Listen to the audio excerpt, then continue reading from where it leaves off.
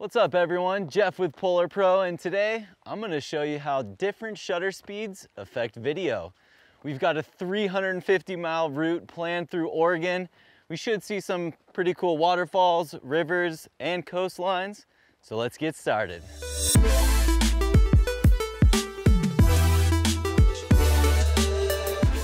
Alright, this looks like a good spot for our first comparison. So before we shoot the comparison, let's go over a little bit of theory.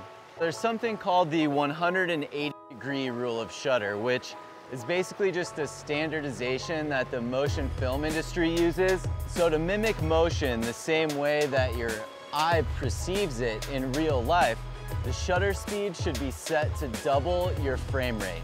When you hear people talk about cinematic shutter speeds, this is the principle that they're referring to. So let's illustrate this. So to illustrate this, I'm gonna record one clip at 1/800th of a shutter speed, which is very high, and then also another one at 1/50th of a shutter speed, which is double my frame rate. So you can see that the movement of the water at 1/800th shutter speed just looks a little bit strange, whereas at 1/50th, it looks a lot smoother, which is because it's how we naturally perceive this with our eyes, and also why they use it in feature films. All right, so let's head west and see if we can find an epic coastline to shoot.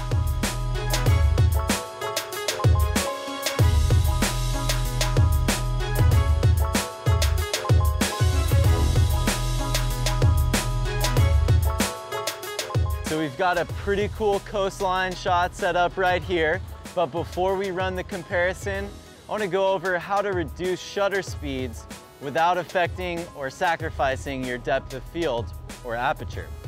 So right now we're shooting at 24 frames per second. The ISO is at 800 because we're shooting in log and it's locked there, and the aperture is at 5.6. So we're getting a decent depth of field in the background. And the shutter speed's all the way up at 1/2000th. So if I want to lower shutter speed to 1/50th to mimic that natural perceived motion, my image is going to be completely overexposed unless I close down aperture to like T22, and that's going to completely change my depth of field. So luckily there's another way to reduce light, and that is with an ND filter. So you can leave your aperture completely unchanged, throw this in front of the camera, and reduce shutter speed to 1/50th without sacrificing your depth of field. So let's go run this comparison. So you can see at the 1/2000th shutter speed, the movement of the water just looks a little bit odd. It almost looks jittery. Whereas at 1/50th, the water looks a lot smoother and more natural. Still got 185 miles to go, so let's go see if we can find an epic waterfall and explain why lower shutter speeds look more natural.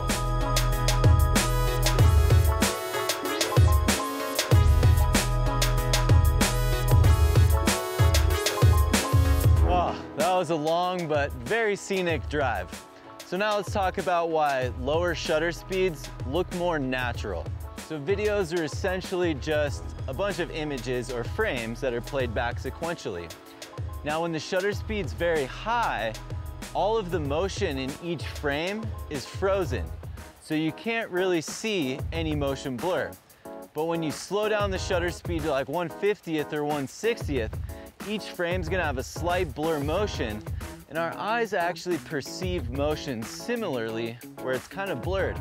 Take your hand and wave it in front of your face and you can see that it actually blurs the motion. And that's why we shoot at the lower shutter speeds, because it mimics the same way that our eyes perceive motion in real life. Let's go head up to the waterfall and run a couple comparisons.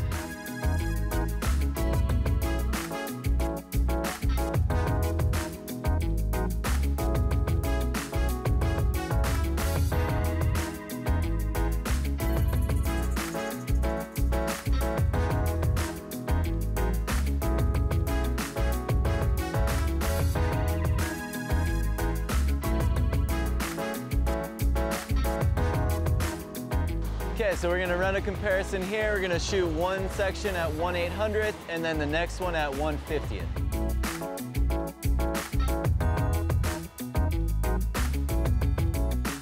So this is the 1/800th. You can see that the water is looking a little bit strange and a little bit jittery, but the 1/50th, the water looks a lot more smooth and just similar to the way that I'm seeing it right now in person. Woo, 350 miles down. I hope you guys had just as much fun watching as I did filming this one. If you're not already subscribed, be sure to hit that subscribe button because we continue our adventure up here in Oregon, and next week we'll show you how to scout for long exposure locations. So I will see you then.